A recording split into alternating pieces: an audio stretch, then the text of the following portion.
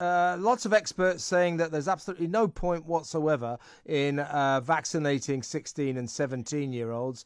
Yet the government seems determined to jab 1.4 million teenagers with the Pfizer vaccine. Do you approve of that? Is it a good idea? Well, it seems yet another U-turn from the government, doesn't it? Every day is lucky dip policy day. You know, you wake up and you don't know quite what they're going to say next. And what I'd like to know is if you remember 3 weeks ago, the JCVI was very worried about the side effects, particularly inflammation of the heart, so myocarditis and pericarditis. And I'd like to know what exactly has changed in those 3 weeks that now makes them think that they can vaccinate young people as young as 16 and 17. And I think what was really interesting from the press conference was that they really didn't hide very much. They said, and they pretty much said, this was about protecting your parents and your grandparents, not protecting you as a 16 or 17-year-old. And I have a major problem with that. The whole point of immunization should be to protect the individual. And I've said this to you before, that the first rule of medicine is do no harm. And I am very worried about these drugs that have been licensed under emergency legislation that we were rolling out for the, if you remember, the elderly and the vulnerable, then the over 50s, suddenly they changed the rules again, then the over 40s, then we got down as low as 18, and now 16 and 17-year-olds as well. Let's make this really clear. Young people of 16 and 17 may well get COVID, of course they may, but they don't tend to become ill and they recover and they get immunity as a result. And we know what's going to happen at the end of this, don't we? It's going to roll down to 12-year-olds. And the biggest worry I have of the whole thing is that the 16 and 17-year-olds don't even need parental consent to have these vaccines. So I want to stress to the listeners that we need to listen to you. You're not just a politician shooting in the dark. You're a medically qualified doctor, so you know what you're talking about here. Yeah, Why, David? I'm not anti-vaccine at all in I know any you're sense. not. I know. Yeah, I've had both mine. You know, I'm 52, so therefore it's right that I have both vaccines. What I'm worried about is the adverse side effects that are being reported through the yellow card system. And when you look at all of these thousands of reports of neurological problems, of reproductive problems, of bleeding, of breast disorders, I just think we need to stop and look at the long-term data. And I just don't think we've had enough time to assess all of the safety data. And so, in terms of the possibility, the distinct possibility that we're definitely looks like we'll definitely get 16 and 17-year-olds having to have the jab, but they are talking about going as low as 12 years old. What possible use or purpose is there in that? Well, I think the whole point, I honestly don't know what the government's playing at. Obviously, they're following other European countries that are going down this route. But the point I have is, I'm not sure I would want my nephews and nieces, and I have 5 of them, of that sort of age to have the vaccine. I don't want them having something that we have no long-term studies on. I also don't believe we should be vaccinating children if the risk from the disease is less than the potential risk of the immunization. So for me, that makes no sense at all. We don't know what happens in terms of reproductive capability later on. We don't know what's going to happen to these children as they grow older. And I just don't see the sense in vaccinating children as young as 12. I'd rather they got COVID. And also, if you look at 93% of the British public, according to ONS, now have antibodies against COVID. So the point is, we've vaccinated the older people, we've vaccinated the vulnerable and the elderly. So if the vaccines are working, which they are, why do we need to vaccinate younger people? It makes no sense to me. So we've hit 93%. I know we were at 87% last week and closing in fast. Now, all the experts say that 93% is officially herd immunity. So why do we need all these measures? Well, that's a very good question, and that's the point that I'm putting to you. And I think the point is that government, I think, has become very power crazed by this, that we need to open up the economy. We need to let people to get back to normal. And I think the problem is that actually we've become so fixated by one particular virus, by COVID, we've lost sight of everything else. We're going to see a horrible rebound of many other viral infections this year, mark my word. Influenza is going to be a big problem because, of course, we haven't seen anyone. So, of course, there's been no close contact with people carrying different viruses. So I'm very worried that not only have we become a COVID-only service in terms of viruses, but as you and I have talked about, we've got 4 to 6 million people waiting for elective procedures. I honestly think, talking to my friends and colleagues in the NHS will never catch up from this crisis. Yes, so there's a 5.3 million backlog. 5.3 million people trapped in the waiting list from hell. And as you quite rightly say, all this talk of, we're going to have to start working on that. That is an insoluble waiting list. They will never, ever get round to getting rid of that, will they?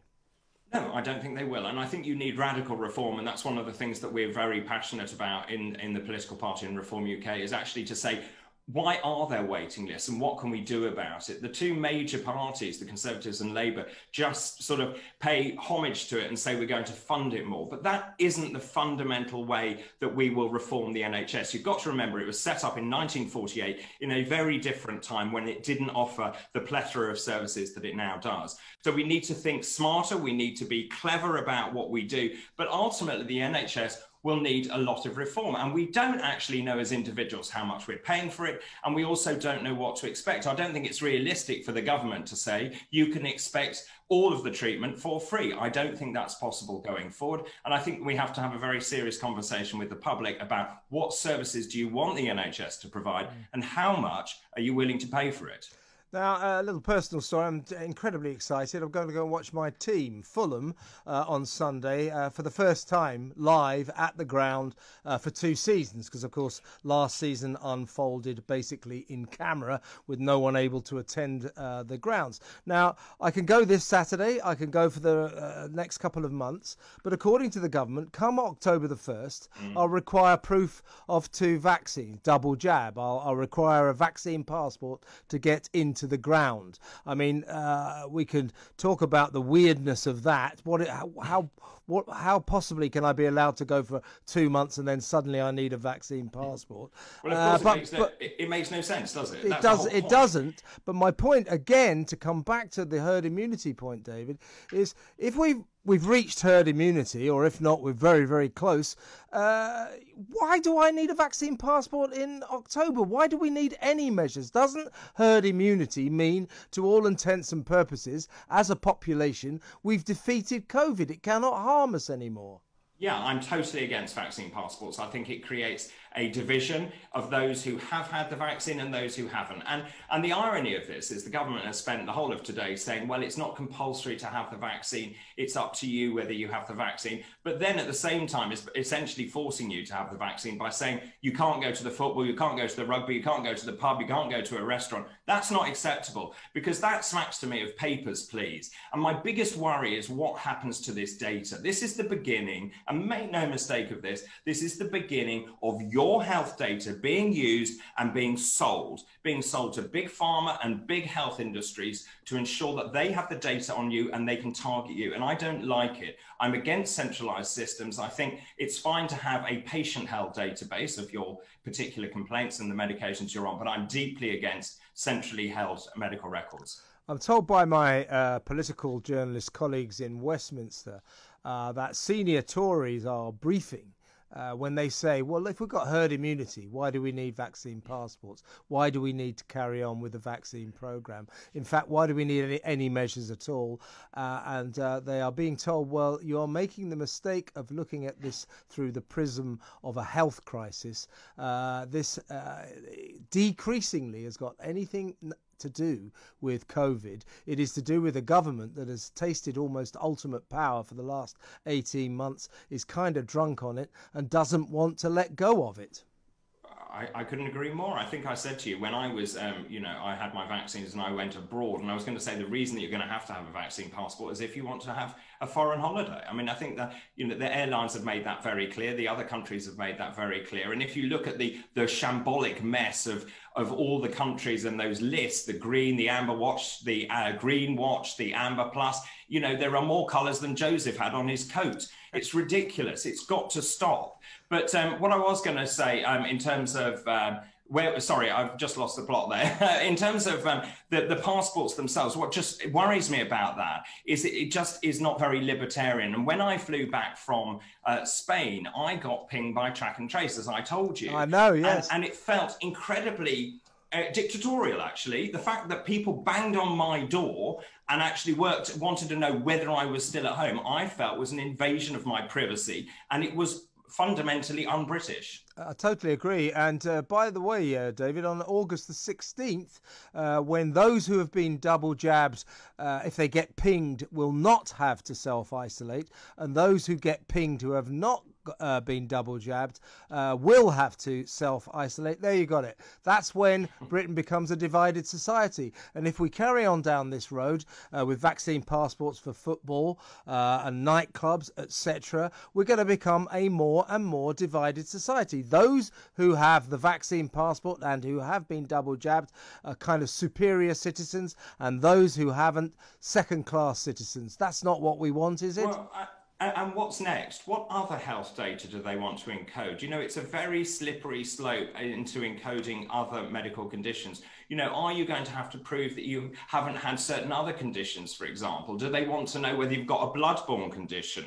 I'm just deeply worried about where this goes in the totalitarian state. And I think you're right, the government is drunk on the power. They don't know that they have to stop. And unfortunately, they've done such a brilliant job scaring everyone witless that the majority of people are compliant still. Although I'm beginning to see people taking masks off in supermarkets. I was on the tube yesterday and people were not wearing masks on the tube. And actually, I think that the time has come for the people to rebel and the people to say, look, we've reached herd immunity. We've had our vaccines. We've done what the government asked. It's now time to get back to normal. Can you, from a medical standpoint, David, explain exactly what herd immunity is?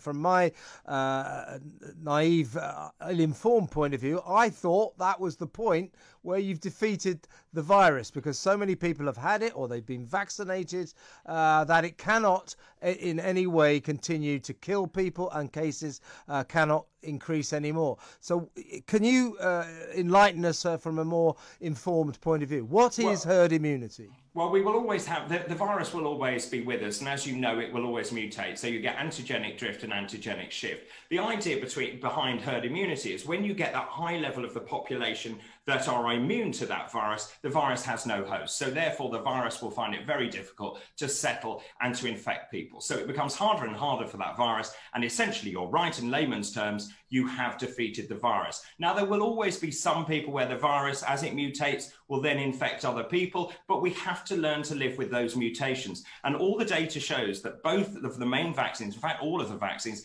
are incredibly good at defeating these variants. So the point is that actually, I do believe that we're over the worst of this, that people have been incredibly compliant and we need to move on. And the politicians have got to realize that they have overstepped the boundaries and they have overstepped their power. And if we have reached herd immunity, as I say, I know for a fact it was 87% of the population had antibodies last week. You say now we've, and the 93% is the magic number.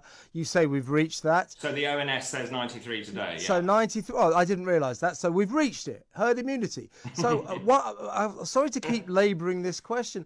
Why then is the government talking about measures that go into the winter and beyond? What on earth is going on? Well, I think that's the thing that I don't really understand, you know, and I keep going back to first principles. Either the vaccines work or they don't work. And if they don't work, why are we giving them? And if they do work, why are we imposing all these measures? And no one can answer those questions for me. And the point is that as far as I can see from all the data, the vaccines do work and the rollout has been incredibly successsul. And we're now moving into a next phase of saying we're going to give a third vaccine. Well, what comes next after all of that? And so I do think that essentially they have become victims of their own success, that I think government is listening far too closely to worrying scientists. And remember that the whole point about being a medic is it's an art and a science. You have to balance up scientific fact and then you have to make decisions based on clinical need. And I think at the moment, people are listening far too closely to some of these eminent scientists. And, you know, look, life is full of risk. And we have to take some risks because the mental health crisis that's unfolding in this country is going to be enormous unless we let people get back to having normal lives.